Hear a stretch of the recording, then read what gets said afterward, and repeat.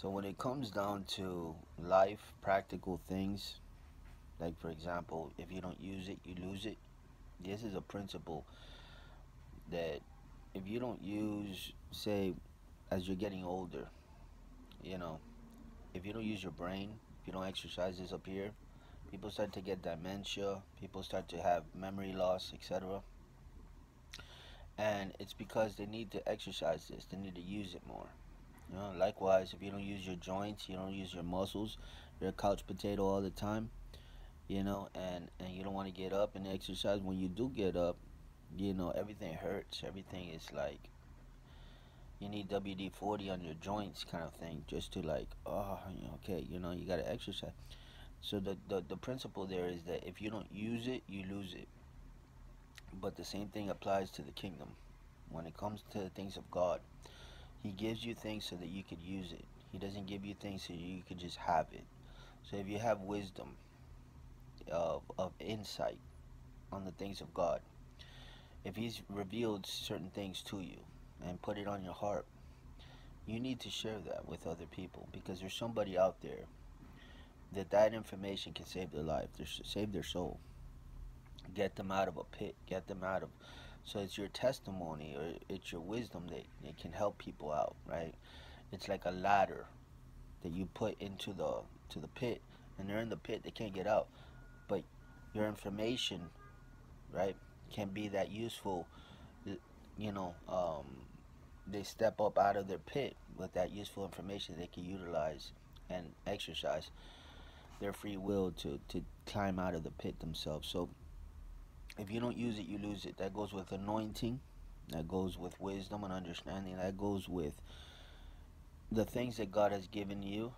Um, he gave it to you with the purpose and the condition that you were going to share it with other people. God's heart is that we multiply everything He gives us. God's, yeah, that's His vision. Is that He's like, I'm going to give this to you. If it's like, let's say it's resources, let's say it's money. You have an excess amount of money, and it's like you're supposed to use this to help other people, say the poor, the needy. What God says in the Bible, to take care of the orphans and the widows, visit the prisoners in jail. These are the things that they're going to separate you from the rest of the people. You really want to become a Christian, an authentic, genuine Christian, and there's a few things you got to do. First, you got to be a doer of the word. A doer of the word, meaning action, speak louder than anything else. And so the action will precede your fruit.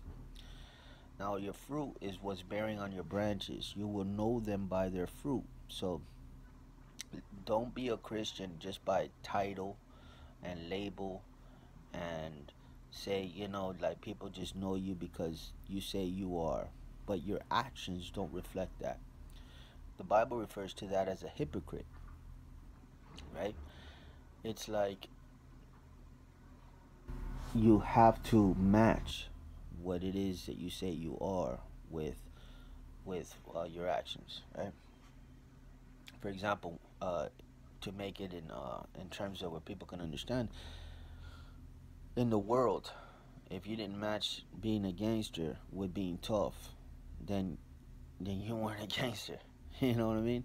If you didn't match that with violence, then you weren't authentic, right? If you didn't match that with stealing, then you were a fraud. In that world, those things are the fruit of calling yourself that, right? It's like calling yourself um, a hacker. Let's say a person that's proud of being a hacker, um, but not having the education and the wisdom on how to actually go and hack people, or not having a resume of hacking anybody. I'm just putting it in an example where people can understand that when you call yourself something, there ought to be the fruit that matches up with what you say you are. And so when God gives you anything, it doesn't matter what it is, resources, money, wisdom, anointing, whatever it is, if you have a gift of being hospitable and you just want to help people, use that, because He gave it to you for that reason, for you to use it, not to hold back. If you see somebody on a wheelchair and you have a heart to help people, in these types of conditions that can't help themselves, and you hold that back from them, that is something that you're put on earth for. That's what you are here for. That's your assignment. Your assignment is to go and branch out and do those things. And so I just want to like let you know that don't hold back.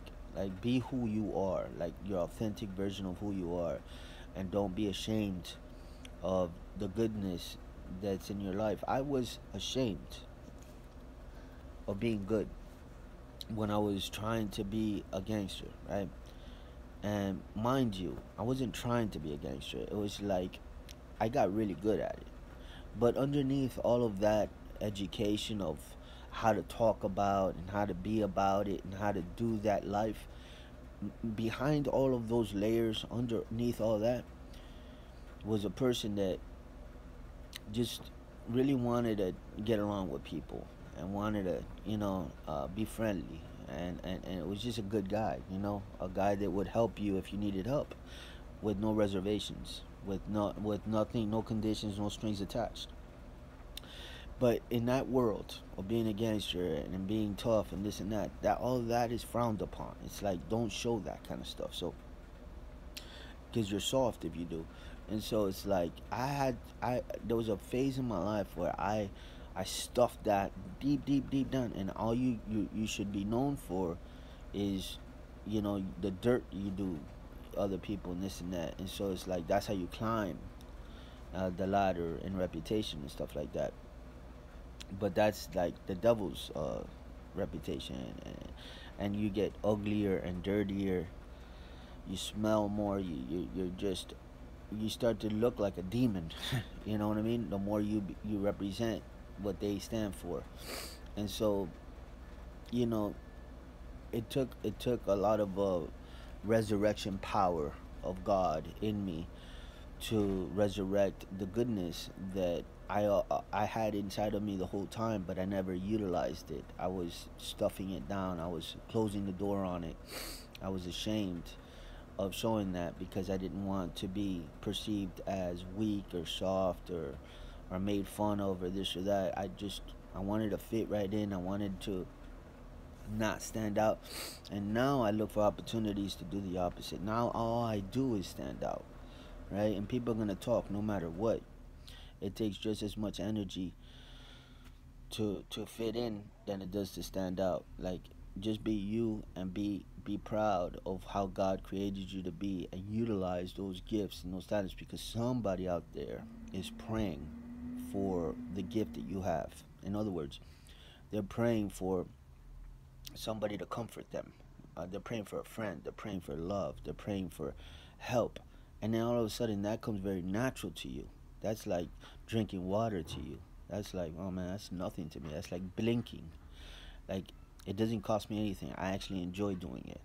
Well, that's a gift that God gave you so that you could use it. And so, again, somebody's praying for that. It comes very natural to you. And God just expects for there to be an exchange between you and that person so that he could use you. And then you start to climb. And God using you more and more as a servant of the Most High, and you start to accumulate treasure in heaven, and your crown in heaven starts to get built more and more because the crown starts to form, right? And he starts to add to the crown the jewels and the rubies and diamonds, etc., and building it up bigger and bigger. There's going to be some people with humongous crowns in heaven because of how much work and labor and sacrifice and offerings they put in for God on earth. And there's going to be people with small little crowns, hardly ever noticeable, all because they put in the bare minimum and they just didn't care enough to really do it. But I just learned that we all naturally have God in us, like to do good, either to dogs or, there's dog lovers, I mean, just do what's natural to you because that's what God put inside of you, to be on earth because the world needs you now more than ever.